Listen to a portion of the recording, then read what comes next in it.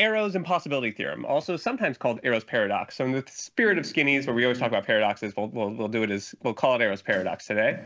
But I learned about it first as Arrow's impossibility theorem, and it's a theorem that can be disheartening when young mathematicians learn it, because it says that there's no perfect voting system, and not even no perfect voting system, no even like really good voting system. And so we'll sort of lay that out. I'll formally define what a voting system is. I'll run through sort of why it's difficult to make a good voting system, and then show the proof that there's a collection of conditions you might want your voting system to satisfy, and that it can't do all of them. There is no system that satisfies all of them, and that'll be a little disheartening. But it's really like it's a mathematical theorem. It only says in the absolute limit case, right? It doesn't say that all voting systems are bad or that all voting systems are equal. It just says that they all can go wrong, and we'll sort of lay out how that goes. It's not particularly options relevant, but it is mathematical, and it is the day to talk about such things. Yeah. So let's get into Arrow's paradox. Beth. Yeah. There we go. I see it. Let's go back to the first slide. The text on that slide is small, but I'll run through it. So Arrow's impossibility theorem, also sometimes called Arrow's paradox, was a result published in 1950, and it sort of invented an entire field of study called social choice theory, which is sort of the general question of, given a bunch of people with different preferences, how do you make a group decision that tries to respect all these different a variety of preferences? It spawned it because before that it was sort of thought, well, you just do what the people want and it'll be fine. And it shows that that's not a sufficient solution to answer the question. You can't just say do what the people want. That will not have a single result.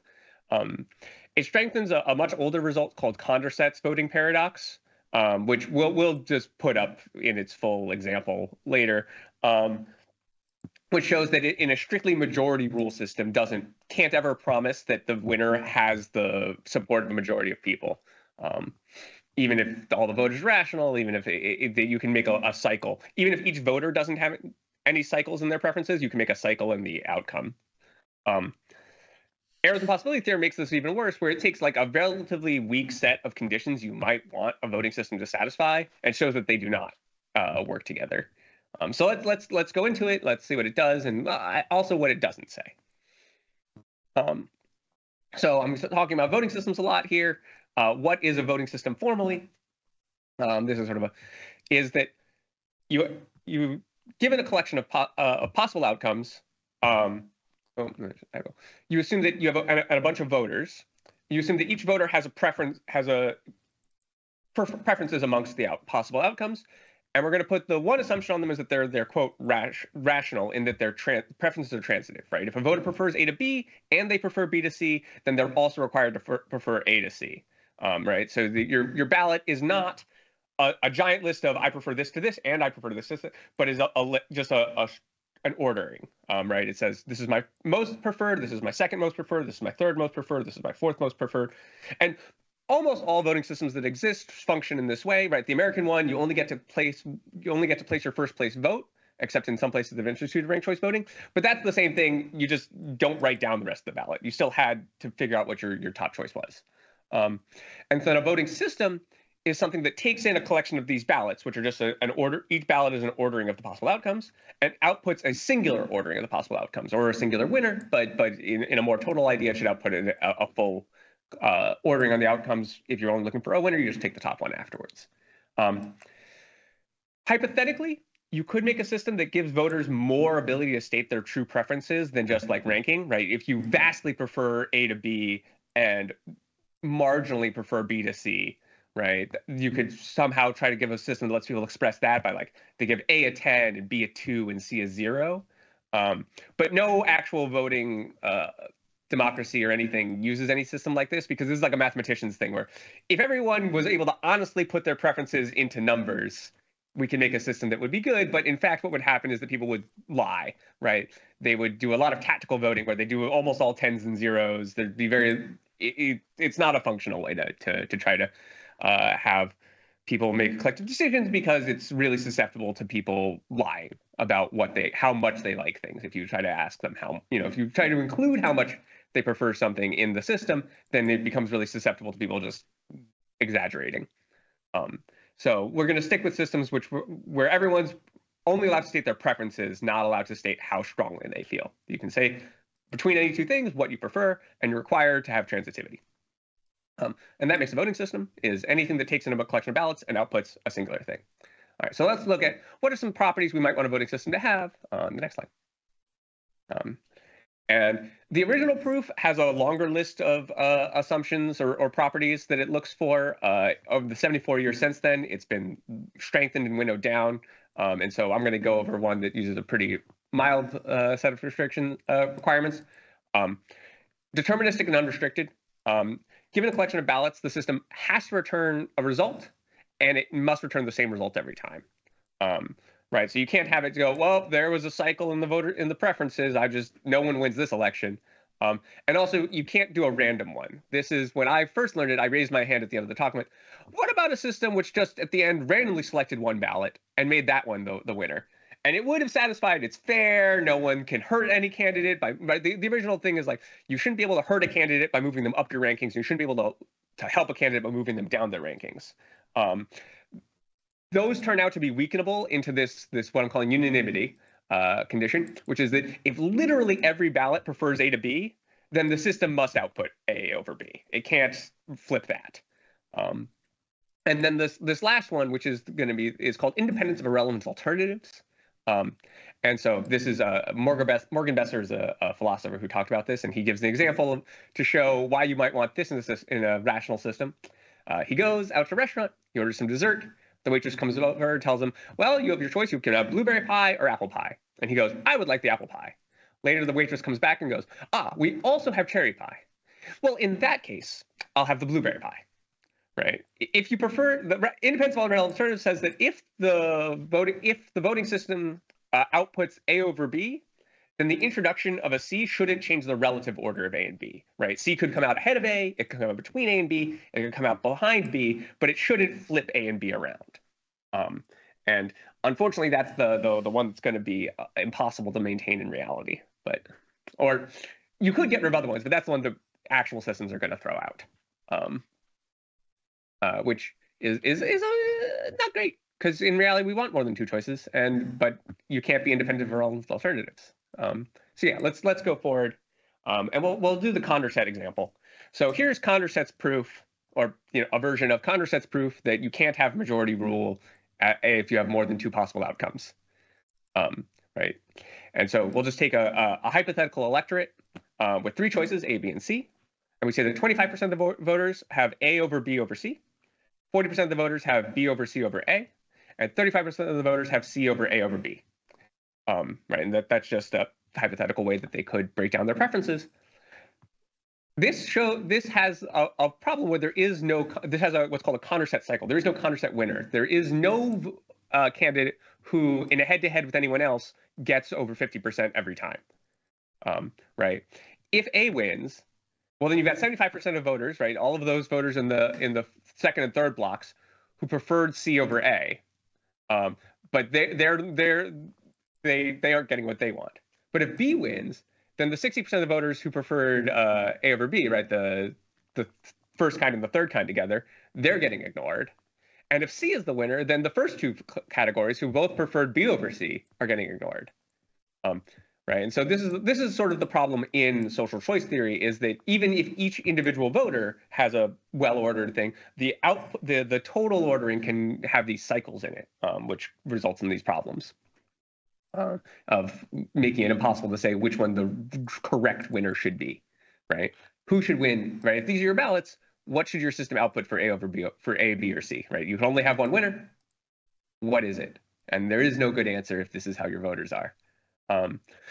That's the Condorcet one. That's the strong condition of you want a majority winner to exist. But even if that doesn't exist, you could try to have something that satisfied unanimity and independence of relevant alternatives. But let's go forward one, and we'll see why that doesn't work. Then we'll see why. It's gonna be a pretty rough sketch of the proof, but for people at home who want to do it, they could probably work it out. There's one part where I say repeatedly use, and that's a long step. It's like a long homework problem. Let's go forward one. Scott Jordan. So this is the Arrow's theorem, is that if there are two or more than two possible outcomes, the only voting system that satisfies all the requirements is a dictatorship. Right? You take one ballot, that ballot completely determines the outcome, and then the other ones are ignored. Right? And this is why I came up with the, what if that ballot was randomly chosen? Then it's fair. It's not a good system, but it's fair. The proof goes roughly as, suppose you have a voting system and you don't know anything about it, except that it satisfies unanimity and independence of irrelevant alternatives. You've got a bunch of votes, and you can put them into the black box, and it will output a solution, right? It's a function. So if you consider a hypothetical additional choice Z that has the super polarizing. Everybody hates it. It's the worst thing you could possibly do. Nobody wants it. It's the last. Everyone puts it last on their ballot. Unanimity shows that it's the last in the results, right? It's behind everything everywhere. Everyone hates it. It has to be last in the results. On the other hand, if everyone had put Z as their first time, it would have to be first by unanimity. So now we take a long string of possible collections of ballots where each one is only different from the others in that one person has moved Z from last place to first place on their ballot, right? This isn't a real way someone might vote, but this is a way that we're sort of exploring what this voting system that satisfies our two conditions is doing, right? We're feeding it test elections to see what is actually happening under the hood. Well, since at some point in this sequence, it has to go from Z being in last place to Z being in first place, there's one point in the sequence where it becomes in first place. And then you go through, and this is the long step, is you take that person's ballot and you say, well, if that person preferred A to B, and then you keep using independence of relevant alternatives and show that in fact the output prefers A to B, and that nobody else's votes mattered. Only the one person whose vote moved Z to the front is actually being counted in the system. And the problem here is that right, I got to use independence of irrelevant alternatives over and over and over again in the proof. And so the result is that only dictatorship has an independence of irrelevant alternatives. Only if there's only one voter who's listened to. If you have any decision between more than one person, and you want more than one person to be listened to, and there's more than two choices, you're going to have this problem where there's the spoiler effects from third candidates, from irrelevant alternatives. And that's, it creates this much more amorphous state, right? We're never going to have a perfect voting system. There isn't one, but it's not saying that they're all equally bad or they're all terrible. It's just saying that they're all they all have cases where they will do badly. And so they deserve a lot more. And it's why there's a whole academic discipline now where they, largely investigate what's better about this system, and what's better about this system, and what's better about this system, and why is the American system so bad? It is the reason the American system is so bad is because it's so old, right? There were no representative democracies before Americans.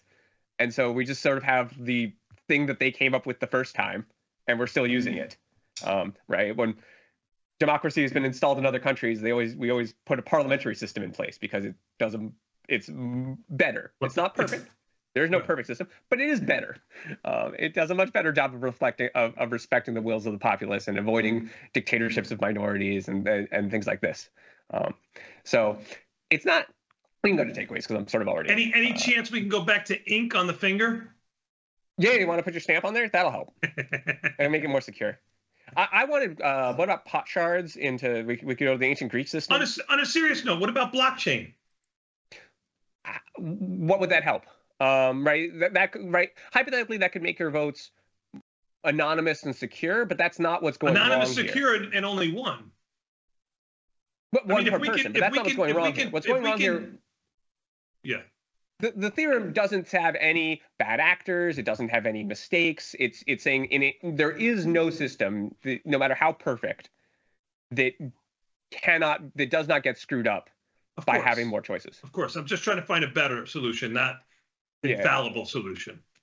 No, I mean I have my personal opinions, which is that parliamentary system, proportional representation is better than first past the post. I think Tom would agree with you. Winner takes all kind of systems. But that's, it'd be a lot of work to get that implemented in America. You need a whole bunch of constitutional amendments. Yep. Not going to happen. Not in the next 4 years. I'll tell you that.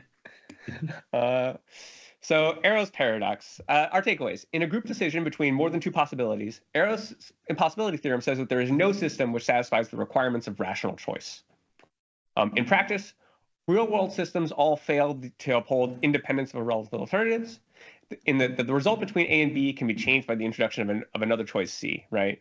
Having been offered your cherry pie, you might switch from apple to blueberry, even though you liked apple more than blueberry before, but now someone talked about a cherry pie, and all of a sudden you like blueberries more than apples. Whoops. This does not say that all voting systems are equal, and to do Kenneth Arrow's good quote, which is that, this is from the conclusion of the original paper, most systems are not going to work badly all of the time. All I proved is that all can work badly at times, right? That no matter what system you come up with, there will be some cases where it doesn't do a good job. That doesn't mean that we shouldn't be looking for systems that do a better job more often, in more cases, in more likely cases, those sort of things. But you can't let perfect be the enemy of the good, because there is no such thing as a perfect voting system.